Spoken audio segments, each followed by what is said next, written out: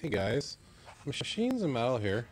Just in the shop working on golf cart starters, and I thought I'd like to show you what's going on. I've got these two golf cart starters. This one here had a little meltdown. It actually caught fire and shorted out inside, and it melted the insulation and a bunch of the winding componentry. So I replaced this starter with a brand new one because it was going to cost more to have this rebuilt than it would cost to replace the starter.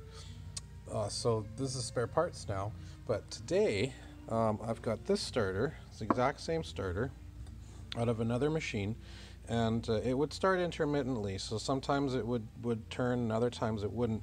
And we found that if you actually turn the starter ever so slightly and turn the key, the motor would start, which indicates that the brushes are worn out. So I took the starter out of the machine, and you can see that the brushes are very short.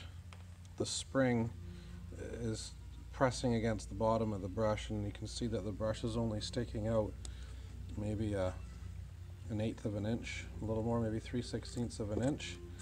And just for example purposes, if you look at the burnt out one, the spring is in the same position, and you can see that the brush is a good, 3/8 of an inch long.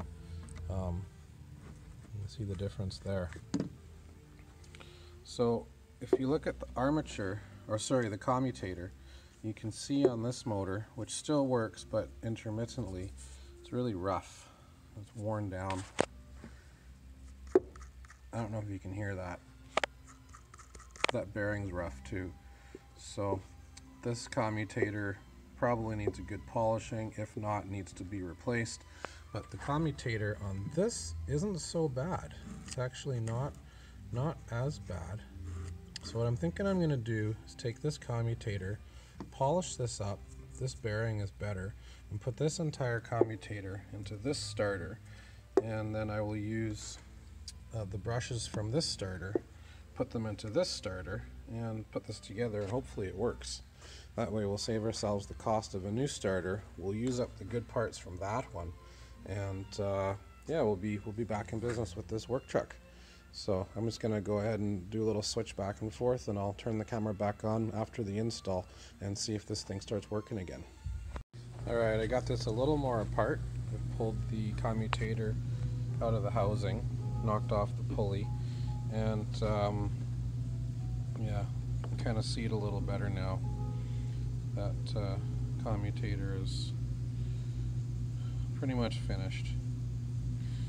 So what I'm going to do is take apart this motor, salvage the commutator and this bracket piece because they're attached together, and then I'm going to take this 400 grit sandpaper and give this a little bit of a buff, a little bit of a polish, and then I'm going to take the brushes out of that unit, put them into this unit, and put this back together and see how it works. Alright guys, we have run into a bit of a problem. This is the one that melted down, the parts one that I was planning to use the commutator, and as you can see it's toast. Burned right out.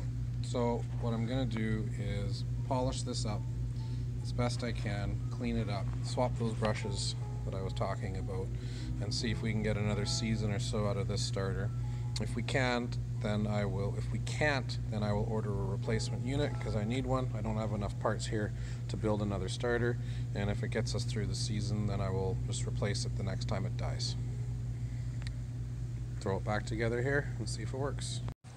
Got the cap back on, just installing these plugs. There's 4 of these plugs. You can see there's the new brush, the used new brush inside on the old commutator, all polished up. So we're gonna finish putting this thing together and throw it in the machine and see if it works. Alright, so we got the starter back in. You can see it right down there. And so before, when you went to start this thing, nothing would happen most of the time, and in order to make it work, you would have to just turn the engine, which turned the starter a little bit. You can see the pulley turning, and then it would start. Then you would step on the pedal and it would start. So I hooked up the battery and nothing blew up, so we're gonna try just kicking this thing over and see if it, just gonna press on the pedal here and see if it kicks over without having to manually rotate the engine. So that's a good sign. And it wants to start up.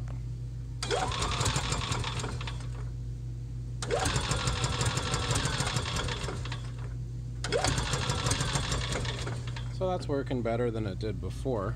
I don't have a lot of faith in this fix, but it saved about $400 or $500 today, and it used up some parts that I would have otherwise thrown out. So if this gets us through the rest of this season and we buy a starter for this thing next year, I think that's a win. I'm just going to mark this machine, say that the starter is questionable, and if it acts up in the near future, then we know we'll have to replace it. I'm gonna button this back up and throw it back in the fleet, start fixing something else. Thanks for watching.